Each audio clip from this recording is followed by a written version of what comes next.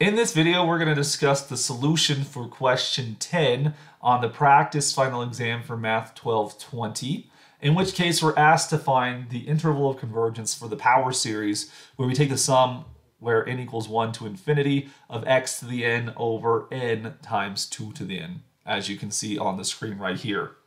So when it comes to finding the interval of convergence, the first thing we want to find out is the radius of convergence. So for what radius does this thing converge across? In which case, I would recommend using the ratio test, unless there's a good reason to use a different integral test, a different convergence test, maybe like the root test. The root test would work okay right here. I do think the ratio test will be a little bit cleaner of a calculation. So remember, with the ratio test, you have to look at the sequence of ratios, hence the name, of an plus 1 over an, where we're looking at the sequence which we're adding together, and that includes the power of x right there. And so if you look at an plus 1, this will become x to the n plus 1. We replace each of the n's with the n plus 1. And then at the denominator, you get n plus 1. That n became an n plus 1. And then the power of 2 becomes a 2n plus 1. This right here is our, just to label it here, this is our an plus 1 term. The next thing we want to label is the 1 over an term, which would look like, it'll just look like the original the terms in the sum, just written upside down, taking its reciprocal. So we get n times 2 to the n over x to the n. And this is all inside the absolute value. My recommendation next, when trying to work out this limit associated to the ratio test, is put together similar type things like exponentials, the x's, the n's. Put these things together. And so, for example, there's this rational expression, n over n plus 1. Those are good friends. There's going to be this exponential with regard to 2, so 2 to the n over 2 to the n plus 1. And then finally, there's going to be this x to the n plus 1 sitting above x to the n. And you'll notice I dropped the absolute values with the exception of x right here, because as n goes from 1 to infinity, the n is always going to be positive. So n over n plus 1 is a positive quantity, and exponentials are always positive, 2 to the n right here. And so taking the absolute value of positive terms that are known to be positive is just redundant. But as x could be a negative value, the absolute value is still necessary there. So let's do a little bit of simplification here. When you take something like 2 to the n plus 1, this does factor as 2 to the n times 2 to the first, just by exponent rules. The 2 to the n's would cancel, leaving you just a 2 in the denominator. The same thing's going to happen with x to the n. You'll be left with just an x to the first. And so this thing would simplify as we get the absolute value of x over 2, and then we're going to times that by n over n plus 1. And so that's the amount of algebraic simplification we can do. Now, as we take the limit as n goes to infinity, in that situation, the n over n plus 1, as this is just a balanced rational function, this will just approach 1. So we get the absolute value of x over 2 times 1. That is the absolute value of x over 2. Now, to be convergent, the ratio test expects that this thing is supposed to be less than 1.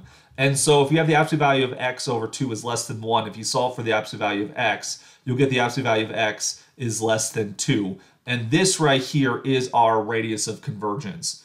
So notice we now can answer our question. The radius of convergence is equal to 2 for this exercise. Now, that's just the first part of this exercise. It's one of the most important things. We have to identify the radius of convergence. And so this tells us that we'll be convergent as long as x is less than 2 and greater than negative 2. But what happens at 2? What happens at negative 2? We actually have to plug those values in individually and see what happens. So if we take the first one, x equals 2, if you plug it into the series where n equals 1 to infinity, you're replacing x with 2, not n. And so in the numerator, remember, our thing looks like 2 to the n. Sorry, it looks like x to the n over n 2 to the n. So the denominator is left unchanged, n times 2 to the n. If we plug in 2 for x, we're going to get 2 to the n here. Notice that the 2 to the n's cancel out, and we're left with the sum of 1 over n equals 1 to infinity. This is the harmonic series, and therefore this is divergent. By the p-test, or just the fact it's the harmonic series, we know it very well. So when n equals 2, we're going to get divergence. So do not include that in the interval of convergence. But just because it didn't work for 2 doesn't mean it won't work for -2. It also doesn't mean it will work for -2. You got to try it individually.